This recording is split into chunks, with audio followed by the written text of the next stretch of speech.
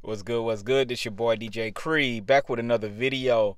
Man, DJ Envy, Dame Dash, and 50 Cent weigh in on Diddy, and new allegations are swirling every day. I'll get to all that, but we want to first talk about Envy says he doesn't like how people are convicting Diddy before hearing all the evidence, and doubles down on the stance that Diddy should have bail.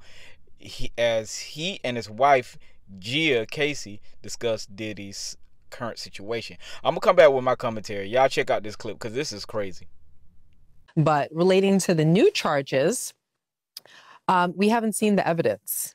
I can say that it appears as though he's guilty, but I can't cast my judgment until I hear a lot more about it. But it doesn't look good for him. I will say this: Diddy's a freaky nigga. Like freaky.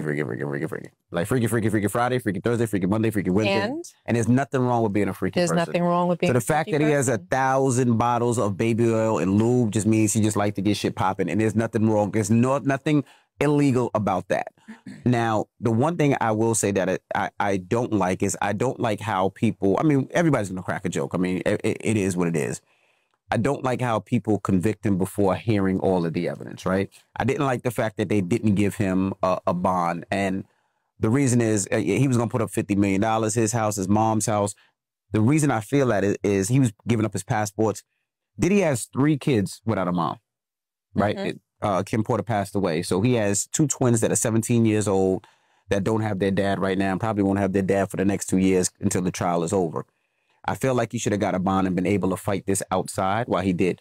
Harvey Weinstein had a bond. Bill Cosby had a bond. OJ had a bond. And people could say OJ ran. He took off and they chased him and he still had a bond. Now, in this society, it feels like you're guilty and you have to prove yourself to be innocent. But it should be the other way. You should be innocent until proven guilty. Now, the stories that I'm hearing, like I said, I don't know. Hopefully soon we'll see evidence, but I do think it's sad that somebody with such a great legacy is destroyed because of the things that he did. Now, if he did do the things that they said that he did, he should go to jail for a long time. If he did, absolutely, positively, not even looking back, he should fucking go to jail. But we'll see. And the reason I asked you is because, you know, people always ask, how does that affect how you listen to his music, though? Before I answer that question, him having 3 children that are already without a mother and potentially will be without a father if, you know, being that he's not released on bond has nothing to do with it. It does. Not to me. Well, it does. Look at. Hold on. I don't think that has anything to do with it. There's a lot of people that commit crimes that their home life is not all sewn up. That's not a factor. If I'm a judge, that's not a factor. Hopefully you have family that can step in your absence. I'm more so just leaning to what's fair because I don't believe in anyone being convicted until, you know, they're proven guilty. Now, to be honest with y'all, I don't agree with DJ Envy. For years, we have heard about Diddy and his allegations and the things that he was allegedly behind. And also we do have the footage of him, you know, doing what he did to Cassie. You know, on top of that, there are people claiming that he was intimidating witnesses around the time he knew he was going to prison for these, you know, allegations. So I don't agree. We all know as black men, we are guilty until presumed innocent. It is what it is, dog. Like, I hate when people act like we play by the same playbook as white people do. I'm sorry, I ain't trying to make this racy, but we don't. We don't. It's been like that since America's inception. We have not been able to play by the same playbook. Close. Some plays are kind of the same. Some plays are, you know, congruent with each other. But at the same time, you got to know where you stand in the situation. You know you're gonna it's a chance you're gonna have the book thrown at you quicker than it would a white person. That just is what it is. And I hate that Envy is on this crazy stance. He sound crazy. And Envy, why you sitting like that, bro?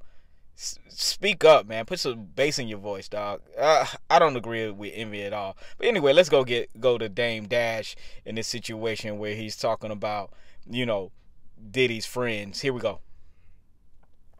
What I think is, again, as it affects me, I didn't realize, based on what's being said, that Puff had so much control over so many people in so many industries.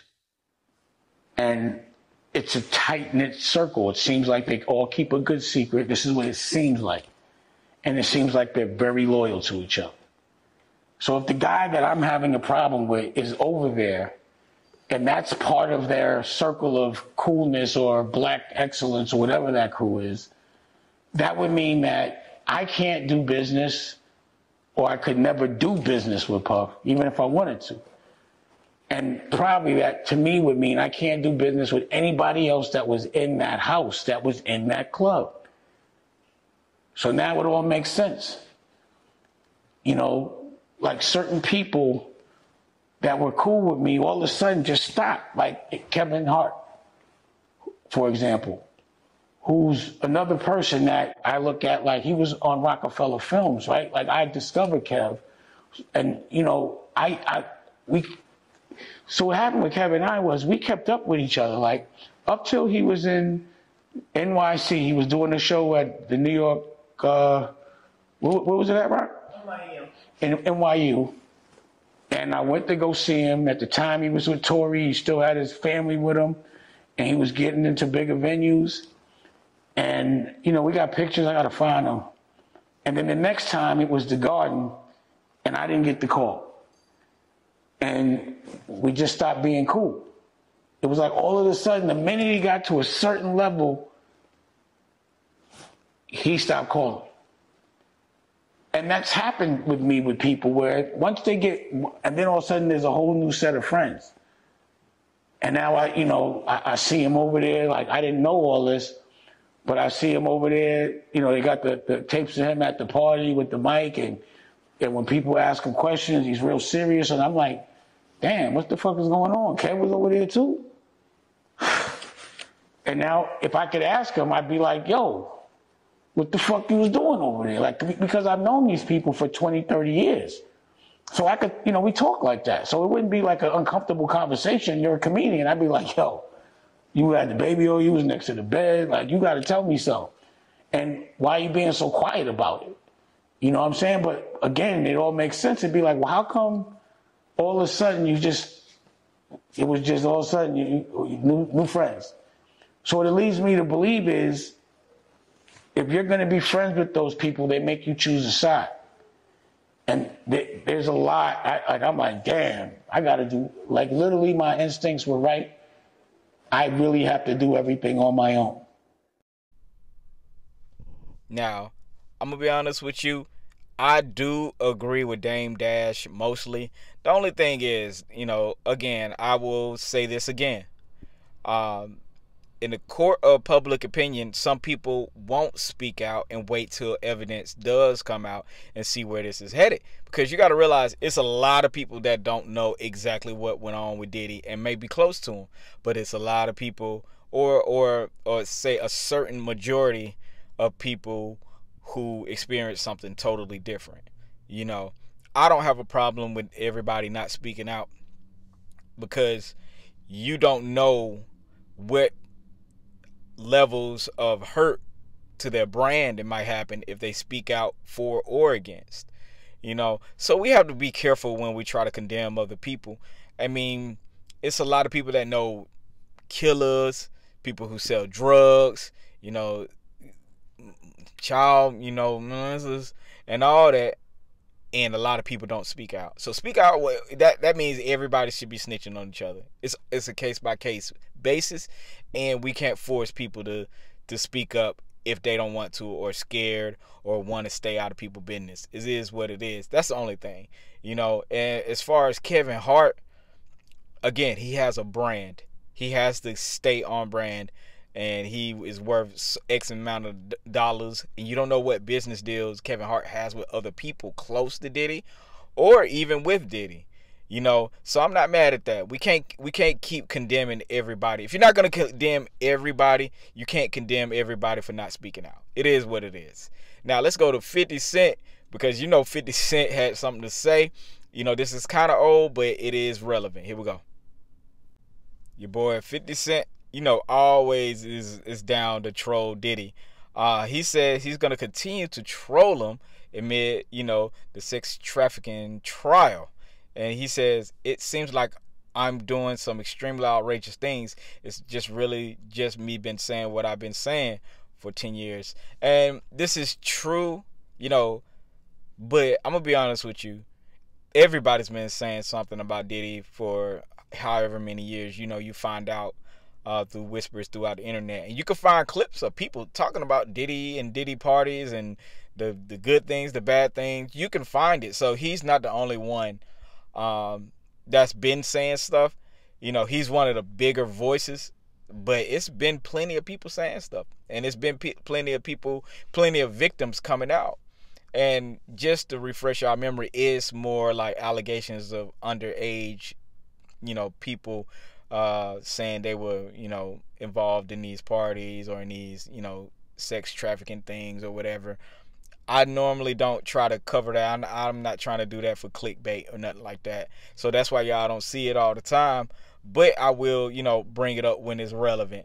But I think overall, you know, the people that actually have real evidence should get justice.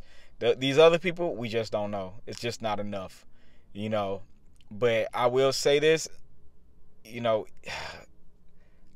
if you support Diddy, it is what it is. But right now, you know, it's obviously that something has happened in that time frame of whatever he did. And, you know, we have the right, the people who condemn him have the right to condemn him. You know, I'm not mad at it at all. I just want to be careful about making sure victims get their justice, whether it's monetary or, you know, seeing him do a lengthy prison sentence. But what do y'all think about it, man? Your boy Envy. Oh God, Envy, stop talking, bro. Y'all need to close it down. But Dame Dash 50, you know, they're gonna stay on people's necks about this. Make sure y'all like, comment, and subscribe. More content is on the way. Peace.